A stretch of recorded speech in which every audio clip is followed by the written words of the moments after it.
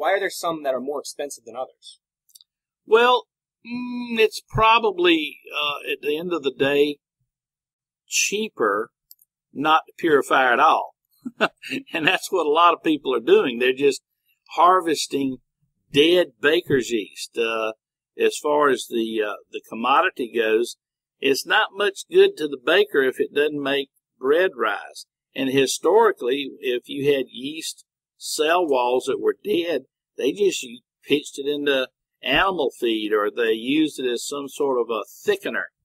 But once it was determined that there was a treasure inside, well, then companies started to use this dead yeast byproduct, the cell wall, and doing certain experiments with them and saying, hey, you know, this stuff will produce a certain amount of biological activity in regards to the immune system.